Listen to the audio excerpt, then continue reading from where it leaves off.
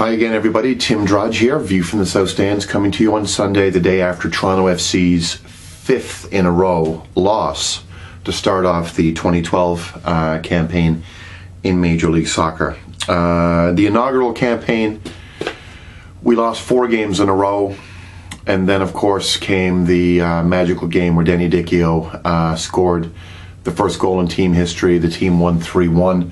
And got their first win, and the seat cushions flew like snowflakes. And ironically, we've got Chicago coming up again on Saturday, and let's all hope that for once history definitely repeats itself. It's real hard sometimes to actually try and be upbeat when the team is not giving us a lot to be upbeat about when it comes to playing Major League Soccer. And other than Seattle and San Jose, who, yes, they've been doing well so far, but I think are going to be found out as at best an average team in the Western Conference. Everybody that the Reds have played this year, save for Seattle, who's one of the better teams in the league. San Jose has been doing well to start the season. If you look at the Crew, again, middle of the road, middling team, average team, not a lot of punch up top. They come here, they win. The Montreal Impact, an expansion team. We go to their town and we lose, and we only play with a sense of urgency for maybe 10 minutes. And Chivas, without TFC killer Juan Pablo Angel, and if he was there, he scores buckets of goals against TFC, more than any other player that's ever laced up against the Reds. If he would have played, it probably would have been 4 or 5-0. Who knows with the luck that he has in Toronto. But it ended up being 1-0 against an awful Chivas USA team. I think they're awful. I think they're one of the poorest teams in the league in either the East or the West Conference. They get one chance on net. We do poor marking defensively again. They get a goal. They hold on. They win. And TFC is 0-5. But making Chivas and making Montreal and making the Crew look as good as we did, frankly, is a real accomplishment, and not an accomplishment that the team should take any pride in whatsoever. Aaron Winter chalked yesterday up to bad luck, saying that in the second half the team took it to Chivas, and offensively they did have some pretty good numbers. I'm just looking at the box score now, and some of the offensive numbers that TFC usually are lacking on were actually pretty good. They had 14 shots on goal. Not bad. 14 shots, I should say. However, only 5 of those shots hit the net. So really there were only 4 or 5 chances to do anything significant. The Reds had 13 corner kicks. Usually it's 3 or 4 corner kicks a game that they actually have. They were only offside once. So there were some things that they were doing offensively that in the second half that were better. And again, there was much more of a sense of urgency to a degree in the second half of the Chivas game than there's been in any other game this season. But still, you've got to put the ball in the back of the net. And Kouvermans, Plata, and Johnson, whether it be the service that they're getting or not getting from the midfielders, whether it be the absence of Frings, whether it be Morgan and Eckersley not bounding down the wings and getting balls into the box the way that they are when Frings is playing sweeper, and we were doing so well in the Champions League. I don't know what it is, but the offensive woes are obviously just as critical as the defensive woes that this team is having. Winter chalked all of that up to luck yesterday, and I'll give him the benefit of the doubt that yes, TFC didn't exactly have horseshoes up their arses yesterday. But 2 goals for in 5 games in the league, that's not bad luck. That's just poor finishing. 3 scoreless home games, that's not bad luck. That's just simply brutal. And a lot of empty seats were in that stadium yesterday. They announced the crowd at just a little over 18,500. I would say probably, from my vantage point in the South Stands, I get to see the entire stadium out in front of me. I would say that there were probably maybe 14,000 fans in the stands yesterday. Not exactly an ideal day weather-wise, but still, I think the shine is truly off the rose right now, and the only thing that's going to get that stadium filled is going to be a winning product, and Lord knows how long that's going to take.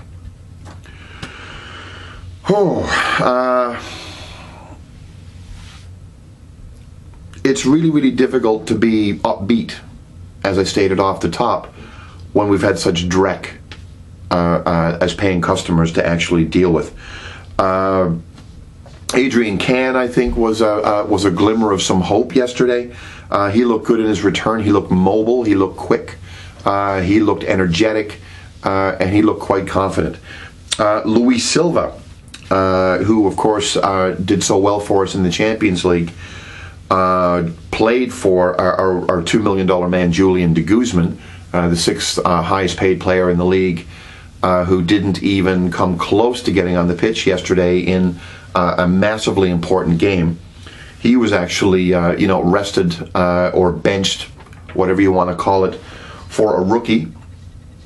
And the rookie stank yesterday. I don't think the only time I heard Silva's name is in the when the PA announcer did the starting 11, and when they actually pulled him off the pitch for Eric Avila. Avila, again, another forgotten man who looked pretty good and at times last season, who hasn't really factored in to the plan so far this year.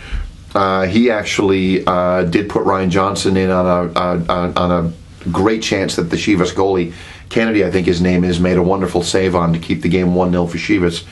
But again, he was only on the pitch for 20 minutes. And again, Julian de Guzman, nowhere near the field. I don't know. Maybe I don't get the nuances of this sport like some other people do. But when you're paid that kind of money, you can't disassociate the money from the player in this league. It's a salary cap league. It is what it is. When you've got a designated player slot tied up in a defensive midfielder who has some nice touches on the ball and has a few good games here and there, but when he's not actually consistently delivering game in and game out, tying that much money up and tying that spot up, that designated player spot up, in a player who's not bringing the goods consistently week in and week out, is a real problem. And I can probably count on the fingers of one hand, fingers and thumb, 5 of them, games where I thought he was outstanding in his 3 years in Toronto. Now you might say, okay, Danny Kuvermans, again, a $2 million man who's not scoring goals. Again, a very valid point. I think Kuvermans had his best game of the season yesterday. Overall, I think he did everything but score in the second half, and he hasn't taken nights off the way I feel personally Julian de Guzman has. So I'm willing to give him a little more benefit of the doubt over 20-odd games he's played for TFC versus over 100 games that Julian de Guzman has played. So Aaron Vinter talked about luck, and he talked about bad luck. Luck is always going to be a factor to a degree. Whether it's a small degree or a large degree, it's always going to have an impact. The ball is round, there's circumstances, there's human beings, there's mistakes, there's accidents, there's force majeure, act of God, there's any number of things that can come into play. And I'm willing, again, to give him the benefit of the doubt when he said the team didn't have Lady Luck on their side yesterday. But probability says that luck is not going to be as big a factor over the long run that it is going to be, say, for a 45-minute second half like it was yesterday at BMO Field, where it looked like the only luck was with Chivas and not with Toronto. But luck doesn't explain 0-5. Luck doesn't explain 2 goals for and 10 goals against. Luck doesn't explain an inconsistent level of play from virtually everybody on the team, with a couple of exceptions. I think Eckersley has been okay this season. I think Terry Dunfield has had his moments this season. I think players like Milos Kosic have been good this season as well, but I challenge any other fan out there to actually name me a player that's been as consistent as those guys have been for any significant period of time. This is Aaron Vinter's team. With a couple of exceptions, these are the players that him and Bob de Klerk and Paul Mariner brought in, and they're the ones that are coming up with the lineups each week that have not been consistent enough to deliver on the goods.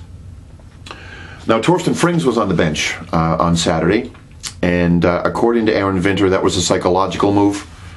He didn't factor in the game. He wasn't planning to use him yesterday, and he didn't.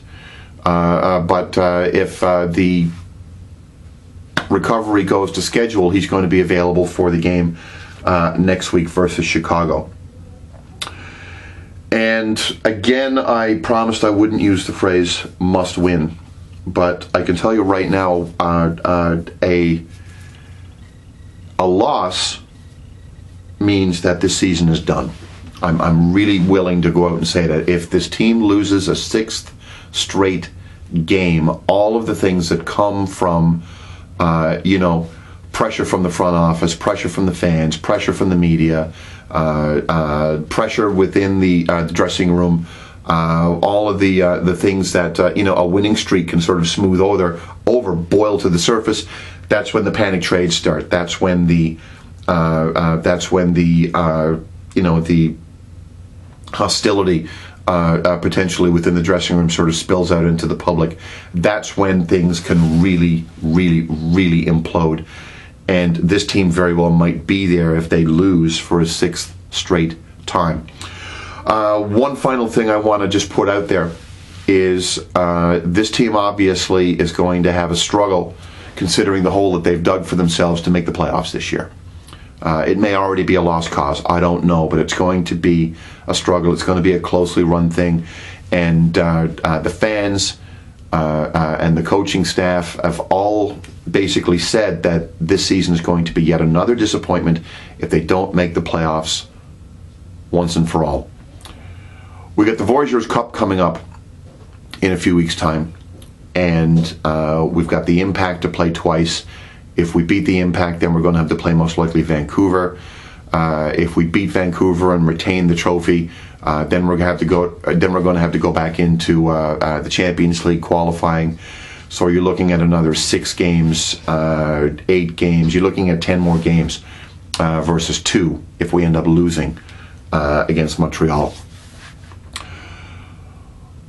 Part of me, dare I say it, but part of me wants to say that if we end up losing versus Montreal in the Voyageurs Cup this year, yeah, I'm going to be upset, and I'm going to be angry, and I'm going to be disappointed, but it may not necessarily be the worst thing in the world. This team needs to make the playoffs this year, or at the very least needs to make a run towards respectability in Major League Soccer. Damned everything else. And if they're able to balance the two, great. They weren't able to balance them last year. And I'm not sure if they have got the ability to do it again this year. But if we end up losing in the Voyageurs Cup or getting knocked out of CONCACAF, whatever, it may not necessarily be the worst thing in the world. So I'd like to hear what you guys think about that. I'll see you on Saturday. And until then, I'm going to be reading my thesaurus, trying to find words to replace disappointing, because I'm using that word way too much. Thanks for watching.